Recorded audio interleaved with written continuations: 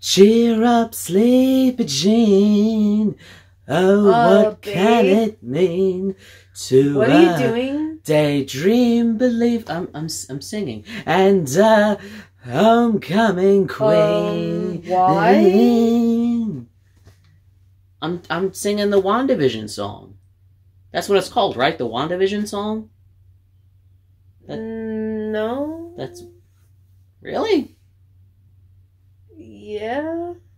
I know, it's Daydream Believer by the Monkees. Fun fact, I was named after Davy Jones because my mom's a huge Monkees fan. How's it going? I'm Dave. This is my lovely fiancée, Jess, and we are back for another weekly installment of WandaVision. This time coming to you from the groovy and psychedelic 70s. Woo! Yeah, man. Far out. Is that 60s or 70s? Far out. I don't know. It sounds like a surfer. Definitely. There's surfers that still say it today. That's what I'm saying. So, this episode, I feel like it's one that you and I really, really related to. Well, yeah. Not the weird, like, you know, conspiracy, ultra-dimensional stuff, but WandaVision having a baby. As the doctor said at the very beginning, she is pregnant. Yes, she was pregnant, and he said 4 months. Even though, like, they had just gotten. Now, as someone who, this is true, is currently expecting, how fast does it usually move? It seems like it takes forever. Oh, does it? It doesn't move very fast at all. No, if only, as Vision said, the baby would come 9 months early. That would be, That would be interesting. Boom, boom, You know boom. what I wish? What do you wish? I wish I could, like, get pregnant, skip through till maybe, like, the 8th month or 9th month, and then just be like, okay, I'm having the baby now. I feel like a lot of people would probably... Like, all that with morning sickness and headaches and seeing stars. It's just, no. It's no fun. So you here, you're in a unique position, you know. We have a toddler. She's almost 2. We have another one on the way. So your experience, can you judge how accurately does this episode portray what it's like preparing for a baby and then, like, the delivery itself? Like, what did it get right? What did it get wrong? It's not even close. How so? Like, well, first of all, I know they're, like, magic, so the pregnancy was, like, really quick, and, you know, whatever, they're magic, so that explains that. Plus, those superpowers come in handy. Yeah, I do kind of building wish I the was crib, and and sometimes Vision. When you're trying to build something and you get mad, yeah, it's not a good scene. And I love the scene where you know, Vision's practicing on a doll. You had me do that. Oh yeah, I did have him do that before we had our with first a stuffed one. animal. It was a teddy bear, and I was, like, changing diapers on a teddy bear. I was like, pop quiz, change the diaper. I got pretty good at it. He did. If I do say so myself. And he still is good at it. So what else did the episode get right or wrong about the process? The whole delivery, it literally, like, again, they're magic, so maybe that's part of it, but the whole delivery, the fact that it was like, okay, less than a minute and the baby's already out, And no. with twins, no less. Yeah. No. The quickest story I've ever heard of somebody starting active, like, get labor and, like, actually giving birth part, I think was still, like, 10 minutes or something like that. And that's remarkably fast as well. That happened in real life with 10 minutes? It was not twins. Wow. It was just one baby, but, like, some people are lucky and it's like, oh, we pushed, like, 3 times and it was out. That can happen. Other ones... But less than a minute, like it showed in the show? It takes all night. I was in labor, but I'm talking about the active pushing part. Oh, I see. Like, even the people who I pushed 3 times. You mean when the stork shows up, as we saw the stork who came to life from the painting. The actual on the wall. pushing is what I'm talking about. Like the pushing of the stork through your front door with the baby in the basket. Yes. That is what you're saying, right? That is what I'm talking about. Okay, all right. Just so we're all clear. The labor part, Just where so you're we're having the clear. contractions, that varies. So But pushing, I would say that's not very realistic. That it was like, I mean, again, it's a TV show, whatever. They have to speed things up. I love how in a show about an android and a Scarlet Witch who are a married couple in a sitcom world, you get hung up on realism with how they portray pregnancy. Not, hey, how can an android do... How did that even happen? Okay, at the end of the last episode, didn't I say, wait, how did he even, like, impregnate her? He's like a robot. Is a question that, no, we don't... We don't have to get into that. That's a question... Use your imagination. That's a question that Brody from Mallrats would definitely be thinking about. Yeah. If you remember the type of stuff he liked to think about with superheroes back in Kevin Smith's Mallrats. But other than that, I don't know that that's something that most... Yeah, the anyway. other thing that, I guess in the 70s it was fine, but, like, nowadays, all that stuff in the baby's crib, oh my god, that literally made me cringe. She's sitting here like, you're not supposed to have all that in there! It's supposed to be the mattress, a flat sheet, and a baby. And maybe, like, a sleep sack or something on the baby if they get cold. That's it. None of those bumpers, no stuffed animal, no pillow. Like, it wasn't terrible. I've seen worse nowadays. And those people, ooh, you know who you are. Don't kill your babies.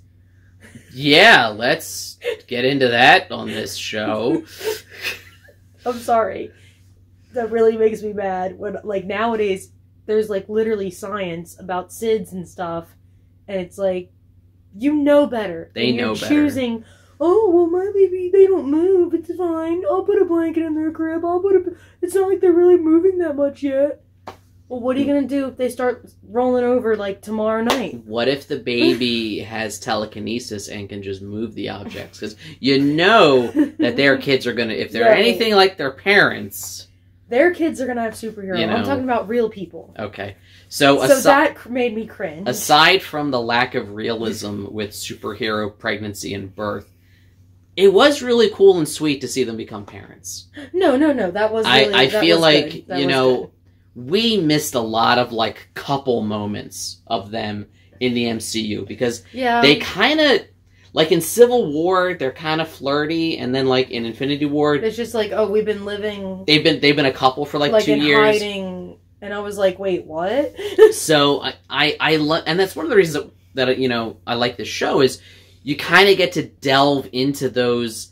just kind of like tender, emotional, sweet moments with them that you didn't get in the other movies. That's why I really like this show. I like it because... It's kind of like a sitcom version of a romantic comedy.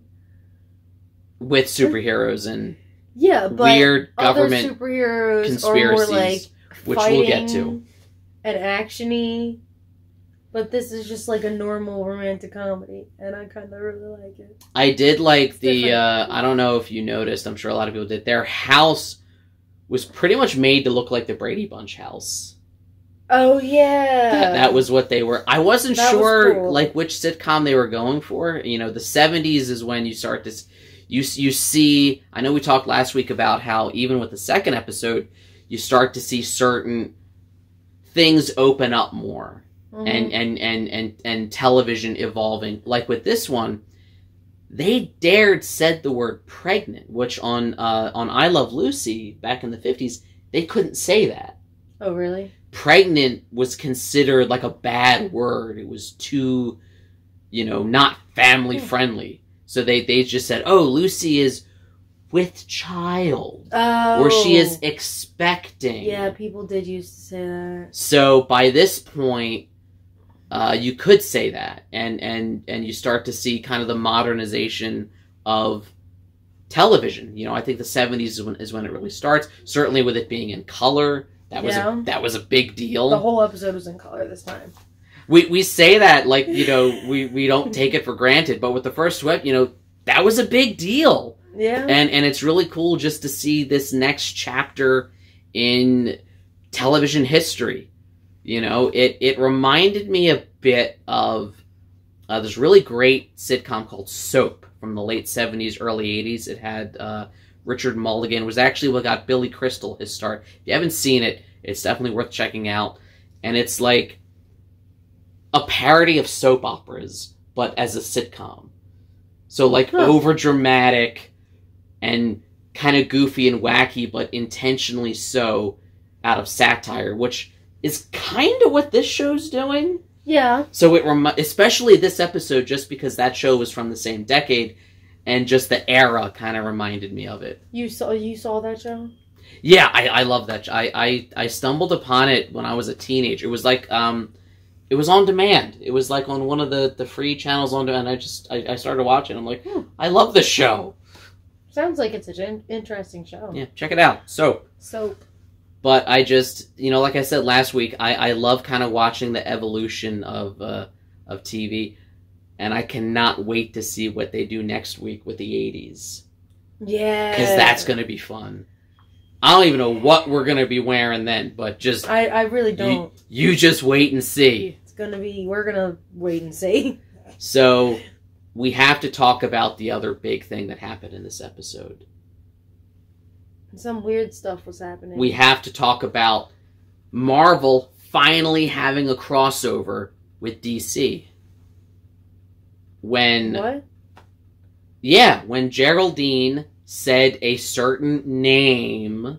Oh! And Wanda, holding a kryptonite spear, said, "Why did you say that name?" Yeah, okay. It's not exactly how it played out, but come on, tell me you didn't think of that scene when she said that. Tell me you didn't think of it. Yeah. I get that. I can see that. So, maybe I've been all wrong, where we always thought, at least up to this point, that Wanda was the one kind of trapped in this fantasy, in this matrix, so to speak. Yeah, but maybe she's the one doing the trapping. Yeah, because when Geraldine says that, and she mentions Ultron and Pietro, which, by the way, can we just point out that Pietro didn't get a shout-out in Civil War, Infinity War, or Endgame. It took until this show. That's why it's so easy to forget him. She forgot. I almost flipped. She's like, who's Pietro? It took me a minute. And I'm like, do I even know you right now? I was like, to be fair, if they had said Quicksilver, you would have recognized him. Yes. But you forgot that his first name was Pietro. I forgot Wanda's first name was Wanda. I just thought she was the It's Scarlet literally Witch. called WandaVision. How did you... What? Hey, I'm watching WandaVision. Who's it star? Some girl and a guy named Vision. No, Scarlet Witch and Vision. It's not called Scarlet Witch Vision, it's called WandaVision. I just thought that was a cute little title for the show. Oh my god, that is... Okay. Okay, but they never mention him in any other movie. They don't. So it is easy to forget. And he finally gets a shout out here, and it feels like in that moment, poignant as it is, it kind of snaps Wanda out of it for a second. Yeah. And even the neighbors, like Agnes and Herb, they know something's up. Yeah, they were starting to say something to Vision. It's like before you thought they were part of the fantasy, but I don't know that it's like they know something's wrong. Yeah. And it kind of... And then we see Geraldine, like come into the real world, surrounded by SUVs and a helicopter, which I'm sure we'll get into. I still want to know who that beekeeper was. Maybe next week, I don't know. But I like the... pretty much all the theories I had from last week have now kind of been disproven if we follow through with this. In that, number one, it seems like Wanda is the one keeping them there. Number two, they are aware of it. And number three, I think it's a physical place because you see her like fall out of this weird like digital portal wall thing, kind of like Cabin in the Woods. Yeah. It's not necessarily like a house, like a real house, but it's more physical than we think it is. Are they like in a Truman Show style dome? Something like that. Or something. Something, yeah. So yeah, I think, not that she's like the bad guy, But she's going through a trauma. That's the chatter on the internet, is that they're building her up to be the next villain. Yeah. Which I hope they're not doing, because when she was first introduced in Age of Ultron, it was as a villain. So I feel like if you're going down that road... Then she didn't have any character arc. Yeah, we've been there. It's like, what? I like your idea better, where it's just not that she's a villain, but just... She's going through a trauma. Yeah, for all we know, this takes place in, I don't know, like the Avengers facility moments after Endgame. Yeah, that's what I'm saying. You know, she emerges and fights Thanos No, not again. Endgame. Yeah. Well, no, Infinity War. No, Endgame, where it's 5 years later and... No. I'm talking about right after Thanos kills Vision. But she got snapped away. Oh, yeah. And then she came back, so it would... So, yeah, I guess it would have... I think it would, because when she comes back, for her, Vision's death is fresh. It just happened. Yeah. The 5 years, you know, she didn't experience those 5 years, so... I don't know. What are you hoping to see next week? I want answers. Yeah, that's what the fans of Lost said. Look where that got them. What do you want next week that you know it can probably deliver on? I don't know. I just want answers. Like, is she trapping them, or is this like a weird fantasy? Like, what is it? And what road are we going? What path are we going towards? What you're saying is you want to know if she's locked in there with them, or if they're locked in there with her. Right. Like my man Rorschach. Which, after this episode, it kind of seems like she locked them in. But who knows? And then what... Because she's having a trauma in her head. Vision, man. Dead. Spoilers! Listen, like I said, if you haven't seen those movies, you're a little slow on the uptake, buddy. Okay. So... We saw it like opening night. We did. Who didn't? So we've gone over what we hope to see. I know we're probably not going to get that many more answers next week. I like the kind of slow reveal of each episode, you know, getting more. Those babies were definitely not newborn babies. That's every show ever. But I like the... What? Are they going to be like toddlers already in the next episode with how quick they grew? Maybe. Who knows? Or maybe they'll age 10 years because they're going to jump to the 80s. Oh. Which, again, I'm especially looking forward... But nobody else ages. Because they're real people. I don't know. Something's weird. There's a lot of unanswered questions here, people. I mean, Let's go. That's kind of the point. Let's go. Show them the giraffe. So this right here is the same giraffe from the show. From the babies, if you watch it. At the beginning of the episode, in the corner of the room. Look for it. Where did you get it again? I can't say. Wait. Do you mean to tell me that this is the exact same prop that they used in the episode? That you broke into Pinewood Atlanta Studios in Georgia and took it from their set? Oh, maybe. Because if so, you were the coolest person ever. Oh, then yes. So, we'll see what next week brings. Like I said, I'm really excited to see the 80s and just kind of what other shows they satirize or model their show after. What shows could they satirize? I'd love to see, if we're doing the 80s,